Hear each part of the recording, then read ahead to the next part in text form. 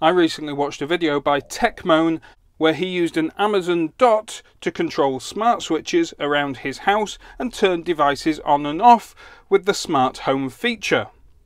And I thought to myself, I want to do the same, but I want to do it in the shed, where I don't like mains, I prefer low voltage DC. And after a while of searching around, I found this, and this is new to me at least. This is a Sonoff SV version 1.0, and Sonoff make a whole range now of smart switches. Well, this is the standard one you may have seen before, the Sonoff 10 amp mains smart switch here, and you put your wires in here, the live and the neutral on the left hand side, and the output to your load, your lamp or whatever, on the right hand side, and this connects to your Wi-Fi, and then you're able to turn it on and off via an app. But there is an issue here that there's no earth, so this should be only used on double insulated items. But they've now rectified that with a new range of plug-in smart sockets, and this is the S20 Smart Socket. Again, 90 to 250 volts AC and 10 amps, so it's practically exactly the same thing. So yeah, this Sonoff SV stands for safe voltage, I believe, so it's 12 to 24 volts DC on the input here on the left hand side. That powers the Sonoff, and is the power for the output here on the right hand side. There's the relay that switches on or off the output, and it's all powered here by this microcontroller, and if you know anything about Sonoffs, you'll know it's an ESP8266. So here's the ESP8266 over here, and we can see its track for its antenna there on the PCB. There's also some programming pins here, and a manual on-off load button here in the middle. There's an AMS 1117 3.3 voltage regulator for the ESP there, but also interestingly there seems to be another buck regulator here with an inductor and a diode right next to it, and I need to find out a bit more about this, because although the Sonoff website says it's 12 to 24 volts on the input, I'm wondering if that's tolerant to slightly higher voltages. And that's because I'd like to use it on my 7S lithium pack, and I'd prefer to use it here on the 24 volt side of the circuit. Well, actually it's more like 28 volts, because I charge each one of these groups of cells up to 4 volts. But having it on this side of the pack between the solar charge controller and the DC to DC converter should make it a little bit more efficient, because I'm turning off not only the lights outside but the DC to DC converter itself. But if the Sonoff isn't capable of running on 28 volts, well, it's going to have to go on this side, on the 12 volt side of the DC to DC converter, and well, that will just have to do. Well, in ultrafine macro mode here we can see that chip is an MP2307DN, so let's see if we can find the datasheet.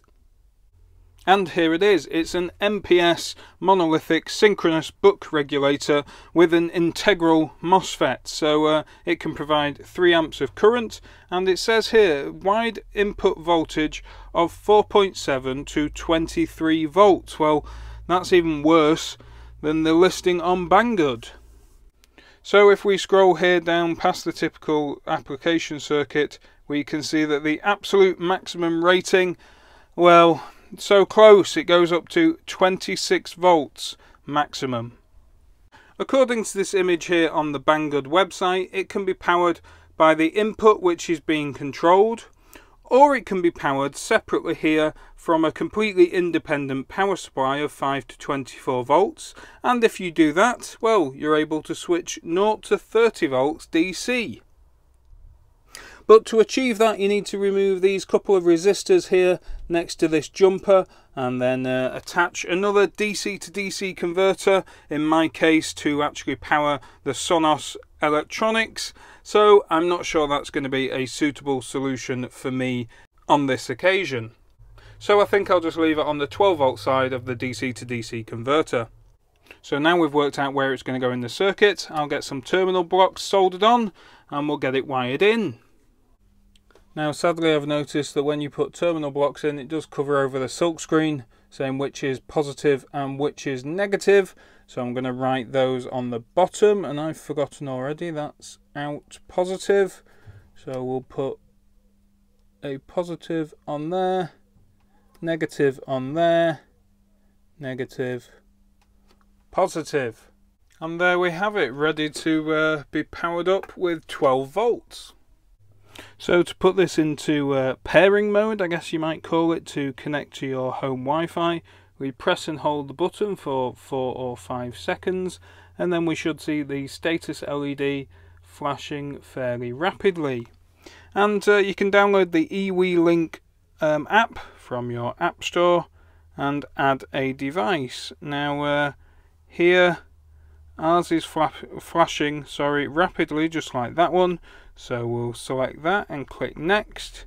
It then tells us we need to connect to a different Wi-Fi network, and if we go into our settings and Wi-Fi, there it is, ITEAD. So we will connect to that and go back to the app and click next.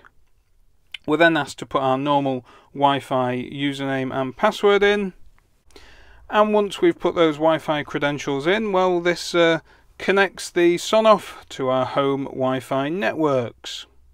And that's it, it's done. So we can give it a name, and I'm going to call mine Garden Lights, because my 18650 bank powers some garden lights, funnily enough. Click, there we go, and complete. Added successfully. And now in the app we can see the garden lights here, and if I click on, you may have just heard the click of the relay, and if I click off, and once again, so that seems to be working absolutely fine. But I also want my Amazon Dot to be able to control it, so in the Alexa app, if we click on Smart Home, we can click on Devices and Discover, and after a few seconds we should be able to find my Garden Light Sonoff. And there we have it at the top. So well, we're pretty much done. Right, well, it's getting dark outside. Alexa, turn on the garden lights.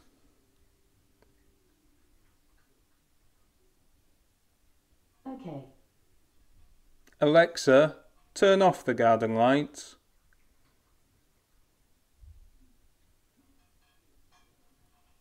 Okay. So that's the Sonoff SV low voltage DC Wi-Fi smart switch that can also be integrated into the Amazon Alexa system. Hopefully you found this video interesting. If you did, give me a thumbs up, subscribe down below, comment if you can, and I'll see you next time.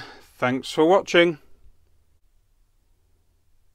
Oh, and Alexa, thanks for your help. That's what I'm here for.